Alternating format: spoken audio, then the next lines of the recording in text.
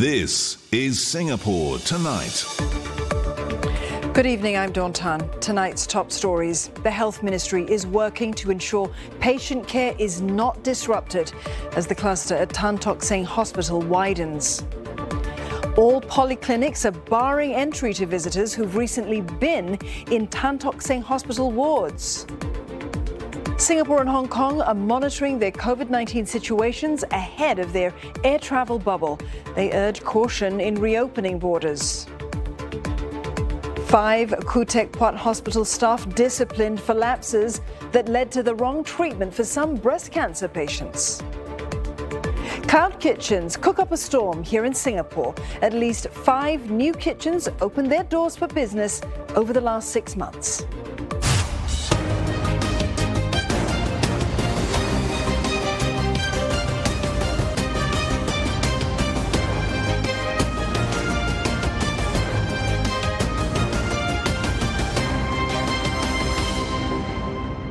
I'm Steve Lai. Also tonight, India's Supreme Court orders the government to ensure enough oxygen supply in Delhi by midnight.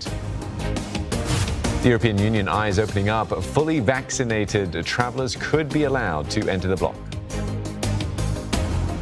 I'm Elizabeth Neo with your Asia Business Update. Singapore's factory activity at its highest in over 2 years. Plus a dramatic rise in e-commerce sales as more people stayed at home last year.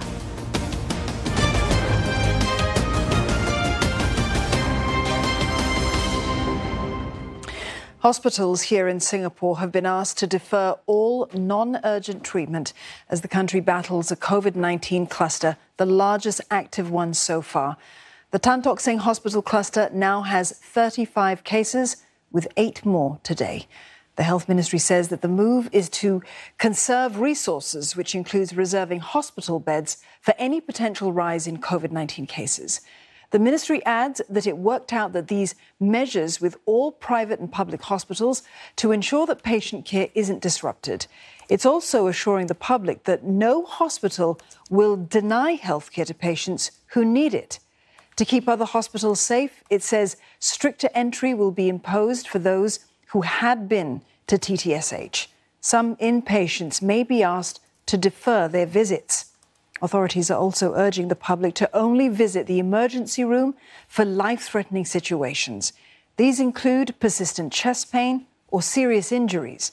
Longer wait times are also to be expected as other hospitals help to absorb Tan Tock Seng Hospital's A&E patients. More medical staff have been deployed to TTSH in the meantime, which stopped admitting new inpatient cases from Sunday. Ambulances will divert to other hospitals to balance the patient load. For outpatients who need specialist in-person care, staff not linked to the cluster will attend to them. All others will have teleconsultations. All 3 polyclinic groups in Singapore say they are barring visitors who've recently been in Tan Tock Seng Hospital wards from entering their premises. They're also allowing only 1 caregiver per patient. The move is in tandem with the public hospitals, which put similar restrictions in place at the weekend. Liang Lei reports. Disruption from Singapore's first hospital COVID-19 cluster is spreading to its polyclinics. At Clementi Polyclinic this morning, staff could be heard asking visitors if they've been to Tan Tock Seng Hospital's wards in the past 2 weeks. CNA understands that caregivers who were recently in the wards will be barred entry to the polyclinics, but patients themselves with the same visiting records will still be allowed in. Fellow patients weren't bothered at all. I think still okay, because I think we still take the precaution. I really have the jab. I completed my jab. I feel nothing. So I don't worry about all these things. The National Healthcare Group says patients who stayed in or visited the Tan Tock Seng Hospital wards will be triaged appropriately for consultation in its 6 polyclinics. In addition, those arriving to receive COVID-19 jabs will first need to test negative for the virus. SingHealth's 9 polyclinics are also advising its patients who have recently been in Tan Tock Seng Hospital wards to defer non-urgent treatment. It says staff can help patients should their caregivers not be allowed to enter the premises. Some public hospitals have been advising people to seek treatment at polyclinics to reduce the load on their A&E departments. But polyclinic patients CNA spoke with today did not notice much change in their waiting times. The time is almost the same, not so long. I think that about 30 to 40 minutes is the normal time. We still it's normal. It's just additional one question. Recently you go Tan Tock Seng or not? Other patients say the clinics seemed to have stepped up their game today, with more staff and more proactive ushering at the waiting areas. It was a different scene outside Singapore's regional screening centres this morning. Snaking queues appeared as hundreds rushed to get tested for COVID-19. It's part of surveillance efforts to detect cases hidden in the community that could be linked to the Tan Tock Seng Hospital cluster. Sherlyn Sia with this report. This street in Bishan was a flurry of activity as hundreds flocked to this regional screening centre to get swabbed for COVID-19. It's the first day of surveillance testing for people who may have been exposed to cases in the Tan Tock Seng Hospital cluster. This includes previously discharged patients from the hospital or visitors to the premises, as well as those who were in the same places as the confirmed cases. Some have been waiting in line here for as long as 5 hours. But for the staff here, it's all hands on deck, as they also have to handle the routine testing of workers in the construction, marine shipyard and process sectors. It's around 12:30 now and the centre's doors are closed for lunch break. But as you can see behind me, there is already a queue starting to form 30 minutes before doors are set to reopen. But those who don't wish to wait, however, have been given a sticker with a designated time slot for them to come back at. Despite the long wait, many weren't willing to give up their spot in line. At another screening centre in Ang Mo Kio, people were still queuing under the hot midday sun. Staff even took chairs out to help ease the wait for those in line. The screening centres will remain open from 9 a.m. to 4 p.m. daily, and the surveillance testing operations for the Tan Tock Seng Hospital cluster will run until 16 May. Businesses near Tan Tock Seng Hospital are feeling the ripple effect of having a COVID-19 cluster in the vicinity. As more officers there switch to working from home, footfall and sales have dropped. Melissa Go with more. It's barely 2 p.m, but this business owner is already packing up 2 hours early. No point in staying open any longer, he says. 就从上个礼拜起，他的生意大概少了40%，因为那个Tan Tock Seng的关系，也多少有影响，很多都是居家办公。 His stall is a short walk from the hospital, where there's a growing cluster of COVID-19 cases. Others in the area are also feeling the pinch, although some are seeing more food delivery orders. Check-ins at one gym here has dipped about 10% too. Generally, the area in Novena, the mall itself, traffic has slowed down, so we see less people generally. Those who come into the workouts to do their workouts are generally focused on coming in, doing their workouts and going back home. To reduce crowds, staff of public agencies there, like the Ministry of Home Affairs, have been asked to work from home. Likewise for the Inland Revenue Authority of Singapore, which has also closed taxpayer counter services temporarily. Companies are not taking any chances either. Our staff, all of them actually show concern. They actually feedback to us that they are quite worried about their daily commute, where actually Novena station was quite crowded, and even lunchtime, we have to be vigilant in terms of all this. So we did take actually actions that, to ask the staff to work from home as a default mode. UOL, which manages Novena Square, says it has reminded tenants to monitor their health and be mindful of safety measures. Besides the 8 in the TTSH cluster, there are 2 other local transmissions reported. They are among the 17 new cases today. None are in the dormitories. 7 are imported. They were placed on stay-home notice or isolated upon arrival. The national tally now stands at 61,235. Singapore and Hong Kong are monitoring the COVID-19 situation on both sides as they prepare for their air travel bubble. that will allow quarantine-free travel starting later this month. Now, both sides say reopening of borders has to be done cautiously, adding that safeguards like criteria for suspension are in place. The comments come as community cases surged in Singapore over the past week.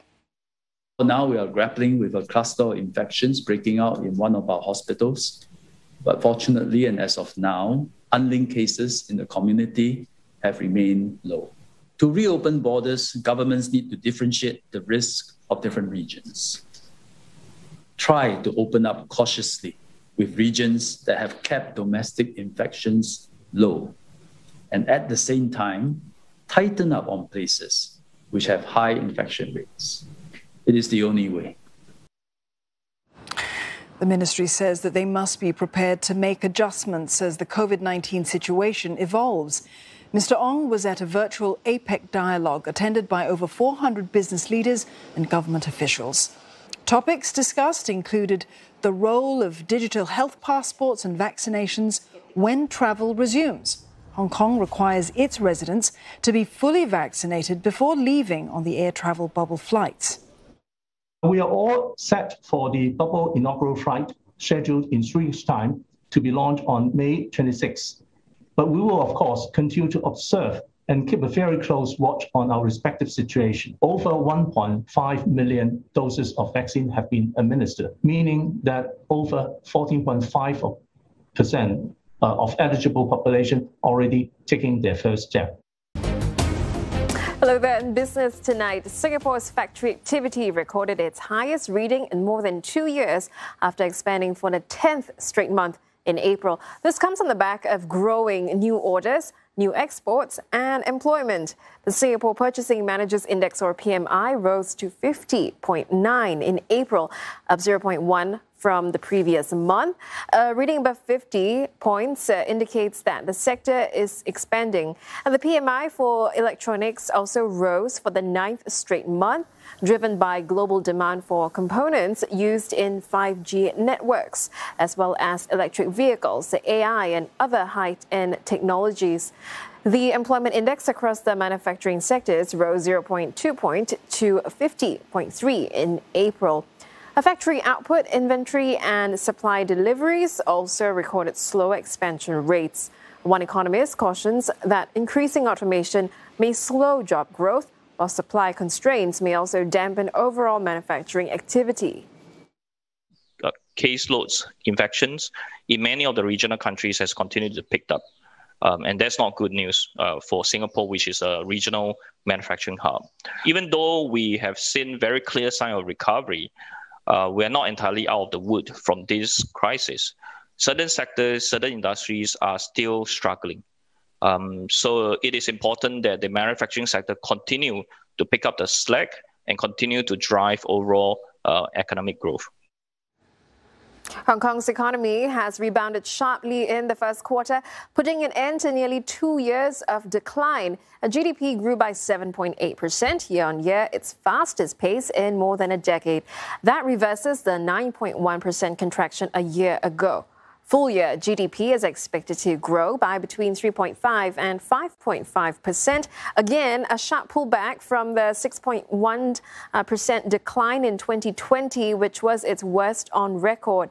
The rebound has been attributed to strong export growth thanks to the global economic recovery led by China and the US. One analyst warns that the numbers don't tell the whole story. We have to be aware of the base effect when we read this number, because the base was very negative 9.1% last year this quarter. So a small change will change the year-on-year growth rate a lot. And if you read the details of the data, actually consumption was still very weak, 1.6% increase from a very negative base effect again. The only supporters, I think, is government. And of course, export growth and import growth was very good, but they offset each other and doesn't really contribute to the GDP growth rate. But in fact, they make export activities more vibrant than before, which is anyway a good thing. But looking ahead, this is not easy still. Singapore Airlines has raised $1.5 billion from the sale and leaseback of 11 aircraft to 4 different parties. That's 7 Airbus A350s and 4 Boeing 787 planes. The carrier is grappling with the turbulence caused by the COVID-19 pandemic and has been seeking to boost its capital liquidity. Since it began its fundraising campaign last April, SIA has raised $11.6 billion. This was done through a rights issue, secured financing, and issuance of convertible bonds. CEO Goh Choon Phong says SIA will continue to explore other ways to raise liquidity to respond to market conditions and capture all possible growth opportunities. The carrier reported a 99.6% decline in passenger numbers in April compared to the same period a year ago. We see varying rates of vaccinations and also varying rates at which different countries are opening up to their travel. Different companies are also very gradually, in restarting their corporate travel as well. So that will give the airline extra bit of cushion, and perhaps it could also benefit from the rather low interest rate at this point, and maybe generate a little bit, a bit more favorable terms in terms of the financing. COVID-19 lockdowns have boosted e-commerce around the world. A new study by the UN shows that online sales here in Singapore accounted for 11.7% of total sales last year, jumping from 5.9% in the previous year. As a whole, online sales made up 20% of total retail sales in the world last year, up from 16% in 2019. And the study crunched data from 7 countries, representing 2/3 of global online trade. South Korea led the way with the highest share of 26%. China followed closely behind, and then the UK and the US. But the digital windfall was not enjoyed equally across the board. Companies offering ride-hailing and travel services saw sharp declines in their fortunes as people stayed home.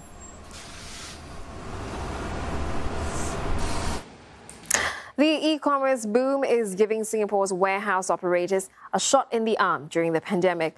Demand for warehouse space has gone up over the year, and it's now close to 90% filled, according to data from JTC. Isabel Lim with more.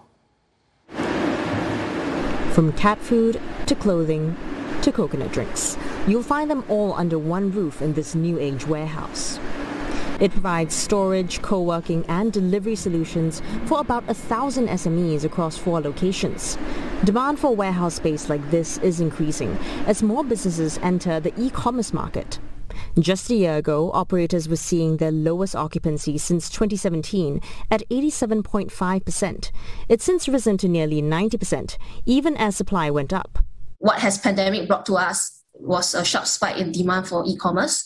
And even changes to our lifestyle, so where we depend more on online shopping for our basic needs. By offering spaces as tiny as these and monthly leases, Spaceship makes it easier for smaller players to move in. Occupancy for its newest facility in the residential district of Ang Mo Kio has risen to about 70% since it opened 9 months ago. They are small businesses who want sort of a margin of safety. They want to avoid long-term capital commitments, long-term lease commitments. They want to avoid committing to a large size of space because no one can really predict how demand is going to be like 3 months, 6 months, 9 months from now. But operators like him are already banking on increased demand with new facilities in the pipeline. Warehouse space is set to grow by almost 7% within 2 years, and while there are delays with some migrant workers unable to travel in, this could benefit operators. Landlords do prioritize the occupancy over rents for right now, but then that would also mean that as the supply is depleting, there could be a possibility of a slight rental upside. She says operators that can differentiate themselves, such as by offering real-time inventory tracking using artificial intelligence or locations near transport hubs, will have a better shot at filling their spaces. Some optimism from the largest contract chip maker in the world. TSMC says it expects to be able to catch up with the minimum requirement of customer demand for auto chips by the end of next month. But many believe the outlook for the semiconductor industry will likely get worse before it improves. As Victoria Jen reports, the severe drought in Taiwan is not helping. Pumping fresh water into his 25-ton tanker, water truck driver Chen Chongli's daily routine may seem trivial. But the 49-year-old has a part to play in ensuring the global supply of chips, vital to many industries from automobiles to smartphones. This as a water crisis threatened Taiwan's all-important chip industry.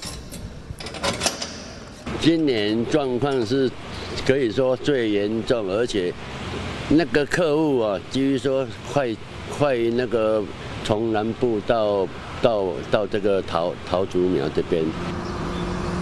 Hsinchu is home to Hsinchu Science Park, also known as Taiwan's Silicon Valley, where the world's largest contract chip maker, TSMC, is headquartered.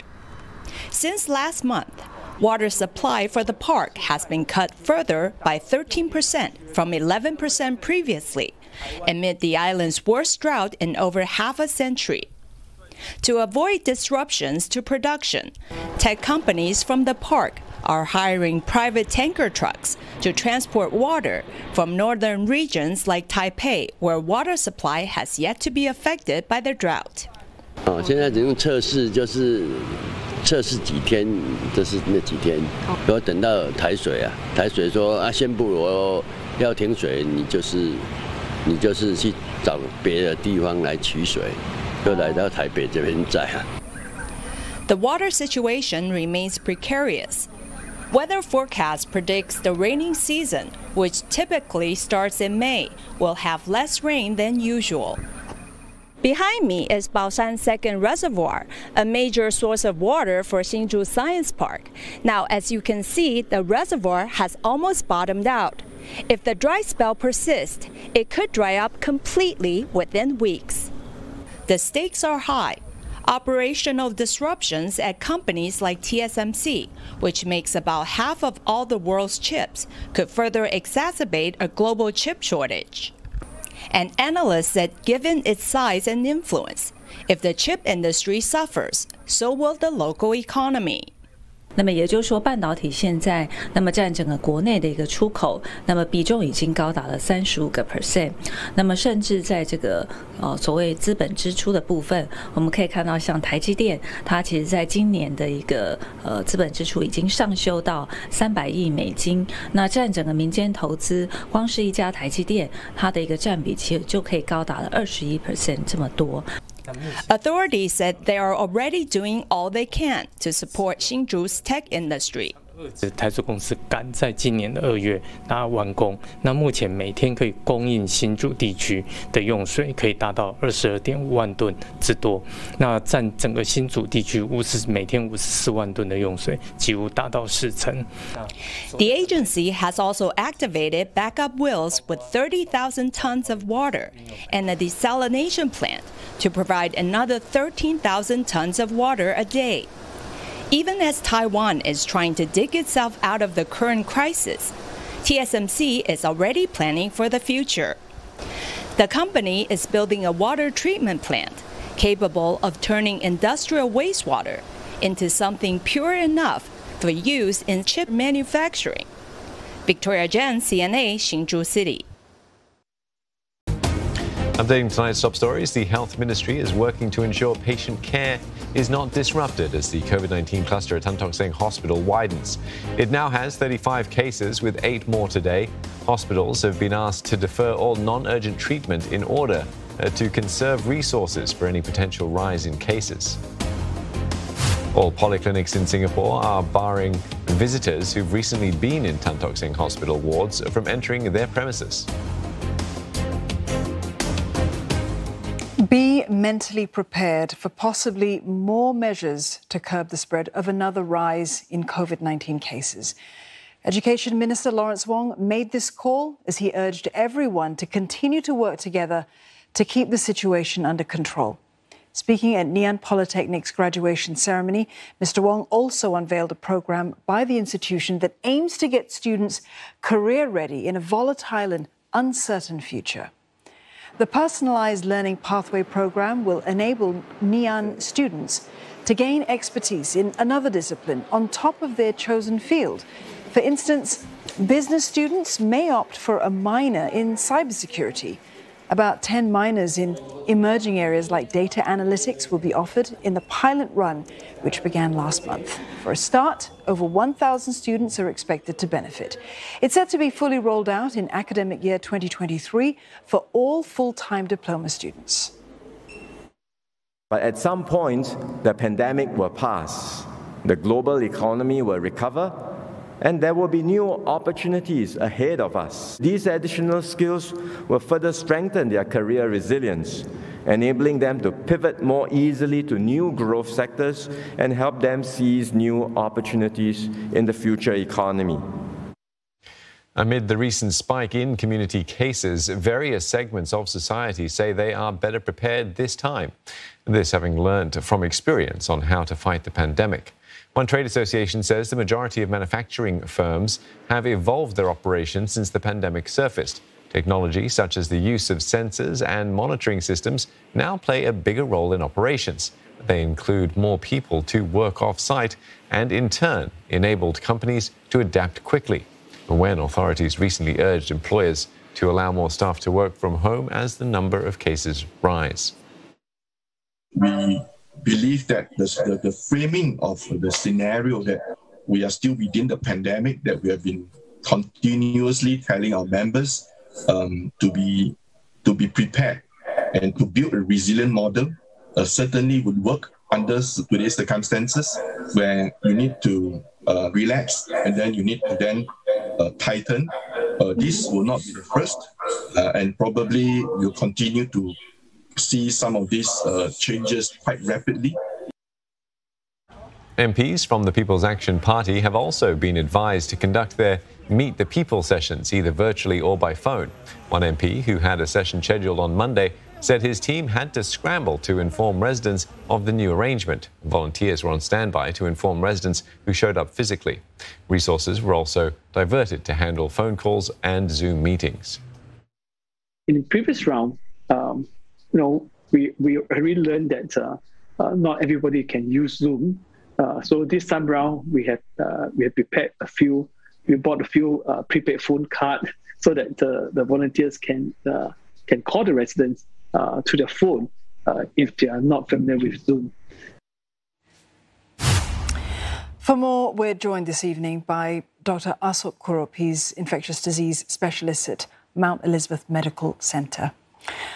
Doctor, we've been asked to be mentally prepared for potentially more measures to stop the spread of COVID-19 here in Singapore. What sort of measures should we expect to possibly be rolled out, and why would they be necessary? Yeah, thanks, Don, for that question. I think that the writing is on the wall because we have been seeing the surge in the number of clusters, which is quite telling because it's not the first time we are encountering this. We have had our fingers burnt with the first SARS epidemic and then with SARS-CoV-2 last year. But we know that we are better prepared this time. Our technology in terms of detection is way better. We have got a lot of the population on the Trace Together app. We have got infrastructure that has improved. I think that overall we are much, much more prepared, better this time round. And we have to deal with the way that things are evolving globally. There's a lot of active infections happening around us, especially as we have to deal with the surge in cases in India and the subcontinent. So it is almost a matter of fact that something was going to disturb our oasis of calm, if you will. And I think this is a test period for all of us. So we have to not kind of have a kind of a mental or fear about these, but to face these things and to take it in its stead, because we cannot be laissez-faire. I think that now we will have to hunker down to some extent. I mean, we don't want to have a circuit breaker. We are hoping that's not good for the economy, that's not good for our mental health. And we've seen how that happens time and again in different countries. But we have to all do our part in a community, a global community, a regional community, and in our country itself, that we have to follow all the rules. And we have to be even more obsessive about it, because if we all want to not go into a serious lockdown, then we have to do our part. And I think that it's not as if a big surge is not going to come. We don't know about that. We will have to just pay attention to the science and the investigation as it pans out. But I think we have to be really vigilant and simple measures that people tend to forget, like, crowding. There's a lot of malls which are very crowded. Please, people avoid that. And also when people talk in closed situations, in the lifts, for example, or in the MRT trains, we do all know, we have learned from the biology of transmission of SARS-CoV-2 that the majority of transmission happens in closed settings. So we have to be very mindful about that, and how we interact with our fellow citizens in that context is actually going to be very important. I want to draw your attention to the fact that, the Tan Tock Seng cluster is just like a tip of the iceberg phenomenon. I think that what triggered was actually a case, which potentially could have been in the community for a bit. And the fact is that, all of us may be having to deal with cases in many different areas of our work. We just have to be very careful how we interact in society. It's not everything rosy. It's not business as usual. I think we have to really not be going to multiple social, settings, and try not to be a social butterfly. And, look, I think I see a queue down there with so many people. People have to kind of keep safe distancing, wear masking, and be very careful as to how you play with your mask as you put them on and put them off, and appreciate that hygiene is extremely important. Dr. Russo, you're talking a lot about the complacency creeping in, perhaps, and it's somewhat understandable, isn't it? Vaccinations are underway, the economy is seen to be recovering. There's even been talk about travel bubbles in the pipeline. Do you see this as perhaps it's very sad. The big challenge? Yes. Indeed, because it's human nature. I don't blame anyone. We are all looking forward to some kind of escape, if you will. I think this is where we have been lulled into a sense of complacency, and that we have been seeing that although many parts of the world has been experiencing resurgences, and so we have been kind of in our little bubble, as it were, and thinking that everything is fine. But, we are vulnerable. We can be as strong as our weakest link. So if we have got some part of the world where things are completely out of control, we remain completely vulnerable. And we have to bear that in mind. This is a new world. So I think that we cannot expect that it's going to be life as normal, and that we can expect to be traveling anytime soon, etc. We have to now prevent a situation that we can go into a big, huge resurgence and a lockdown, that sort of thing. It's not the same. We have to be mentally prepared. I mean, it's a lot of mental fatigue. People get tired of these things, but surely we have done it before and we can do it again. I mean, the fact is we have got vaccines. It's good. The rollout is happening, but we need more people to go out and get the vaccines. There's a lot of rumor mongering, and people are concerned about the fact that you have got individuals who have broken through on the vaccine and so on and so forth. But I have view that the situation would have been much, much worse if the vaccine uptake in, say, for example, Tan Tock Seng Hospital was not as high as it is. Indeed. We would have been experiencing a way bigger cluster, yeah. Indeed, Dr. Kurup. I mean, as you say, we all remain on the front lines of this fight against COVID-19. The battle does continue. Dr. Kurup, thank you very much for your perspectives this evening. Dr. Asok Kumar Kurup there from Mount Elizabeth Medical Centre. India's Supreme Court has ordered the government to fix Delhi's oxygen supply by midnight. 5 Delhi hospitals have sent out SOS messages in the last 24 hours, including a children's hospital. New cases there continue to surge, with India's total caseload now nearing 20 million. Experts believe that the outbreak will peak this week. There's no rest for health workers amid India's deepening COVID-19 crisis. Even for this doctor, who lost his father to the coronavirus just days ago, and whose mother and brother are still in hospital. Overall situation इतना difficult है कि we cannot just rest at home or take rest at home and see the agony of other people, because I had been through जो situation था. New COVID-19 cases have risen by over 300,000 for a 12th straight day. A persistent shortage of beds, medicines and oxygen has left many to die while waiting for treatment. Hospitals continue to send out desperate appeals for oxygen supply on social media. But there is a glimmer of hope. The health ministry says positive cases relative to the number of tests have fallen for the first time since mid-April. Still, experts are calling for another full lockdown. At least 11 states and union territories already have some form of movement restrictions in place to try and cut the chain of transmission. In the meantime, vaccinations are pressing ahead with whatever limited supply there is. Get yourself vaccinated as soon as possible. It's very important. This COVID second wave is very dangerous, so you need to get yourself vaccinated as soon as possible. All adults are now eligible to receive a COVID-19 vaccine, but doses are in short supply in many states. Local media say the federal government has yet to order more supplies to cover the shortfall. Indonesia has found its first case of the highly infectious coronavirus variant first seen in India. The 2 cases were found in Jakarta. Authorities are working to contain the spread of these variants while numbers are still low.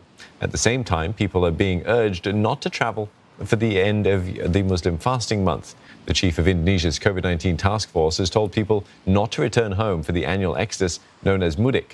This is the second year that it's been banned to curb COVID-19 transmission.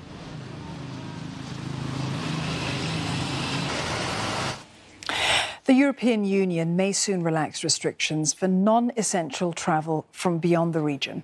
The proposal to ease travel curbs will consider a country's infection rates and allow entry only to fully vaccinated travellers if they've gotten EU-approved shots. For now, those are Pfizer, Moderna, AstraZeneca and Johnson & Johnson. Still, the EU remains cautious.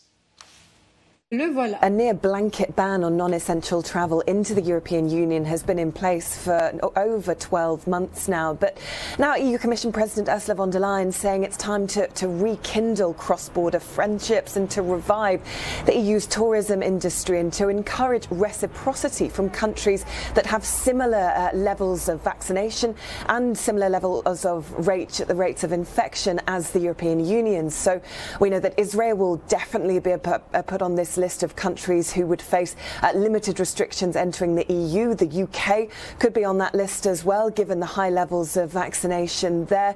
The US could be, although not at this stage, was word from one EU official. What this would be is a better access into the European Union for anyone who's been fully vaccinated or coming for a country with low levels of infection. The EU is hoping to have these proposals signed off at the end of this month, following a meeting of EU leaders on May the 25th.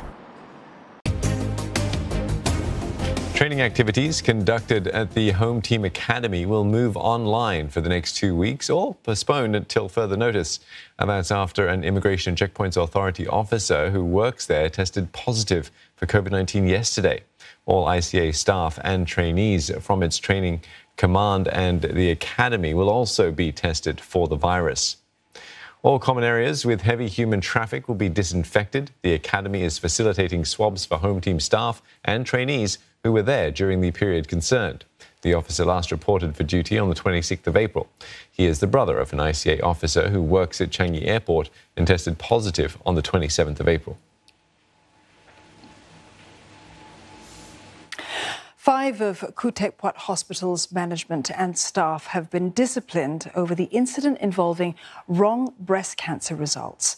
The punishments include job terminations, fines, and stern warnings, but the 5 weren't named when asked. A review committee says human error and inadequate quality control contributed to some patients receiving unnecessary treatment. The hospital has since apologized for the lapses, adding that it has reached out to all patients who were affected.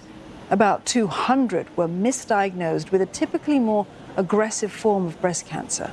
More than half received unnecessary treatment as a result, and they will be compensated.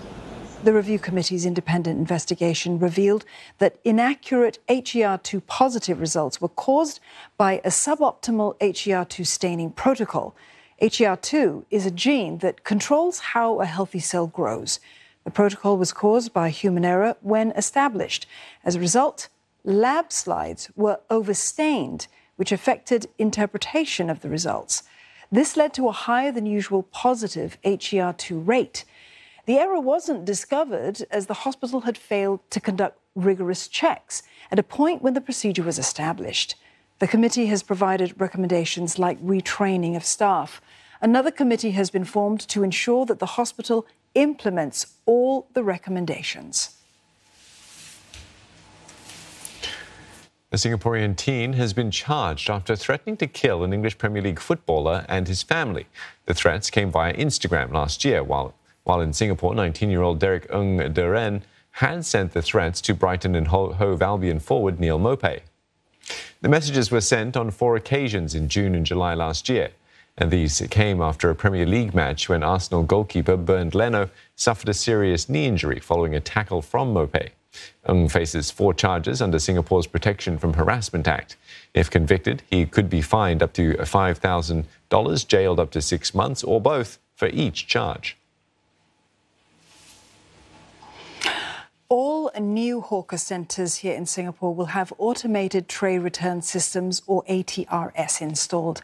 The National Environment Agency told CNA that ATRS stations will also be progressively rolled out to suitable existing hawker centres. 10 have such systems in place already. We find out how useful they've been. Thanks to this ATRS station, Bukit Merah Central Food Centre has been doing better at getting patrons to clean up after themselves. The NEA says 7 in 10 diners here return their trays and used crockery. The rate comes down to about 6 in 10 when taking into account all food centres with ATRS, which is still double the average of centres with manual tray return racks. But challenges remain for some who have issues with the refundable tray deposit. Usually the tray return system itself, it gets broken regularly. So that's why I don't want to use a tray. 好像有时候很多顾客他们说没有5毛没有拿就，叫我们跟你买5毛钱，我们又卖回出去5毛钱，我们又要收肮脏的盘回来，他觉得是这样。 Over at privately run food centre Timber Plus, F&B Group Timber has seen a return rate of 98% since pioneering the tray return system 5 years ago. It halved the tray deposit in March and aims to waive it eventually. We are about 2 months into this reduced tray deposit, and return rate is still maintained at 98%. I think for the customer base at Timber Plus, they are already attuned to returning tray. While putting in ATRS may get more people to return trays, one advocate says the ultimate goal is to make the practice a cultural norm. And if all else fails... We have the law in place, that actually littering on the table, leaving trash on the table, leaving tissue on the table is an offence. So in the end, we may be forced to have to pay a fine in order to inculcate a culture.